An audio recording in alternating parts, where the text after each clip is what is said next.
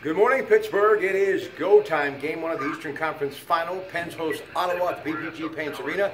The Senators' captain, Erik Karlsson, has much respect around the league, including the Pens captain, Sidney Crosby. The way that he's continually gotten better, and you see the minutes that he consistently plays, and that's so difficult to do, especially when everybody knows that you're the guy with the puck, and they're trying to finish their hits, they're trying to do a lot of different things. So, he's a big part of their team. Marc-Andre Fleury on the Senators. The system, they're a pretty patient team. They'll wait for their break, and the forwards got some skills up front. Obviously, Karlsson on the D side, but they have a few forwards that can score some goals.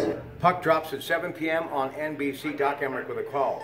Chris Ionati was bloodied by a fastball to the face after hitting a home run for Arizona earlier, and the Diamondbacks beat the Pirates 11-4. He did walk off under his own power.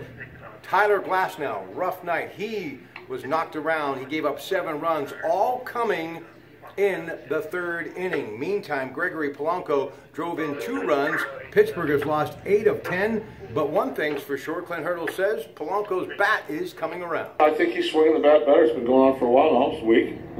We had a couple of guys put some good swings on him. Not enough. 4 runs. 4 is the number that sometimes work, not when the other team's got 12. Bucks and Diamondbacks again in the desert, 8:10 airtime, 93.7 The Fan. Trevor Williams will get the start. More with Bruce Tanner tomorrow on the Pirates on the Coons Market Black and Gold Sunday Show. To the Lynx, the Players' Championship in Florida. Cal Stanley and Louis Uzenhausen are at 9 under and tied for the lead. Have a great day from your Pratte Pack. Good morning.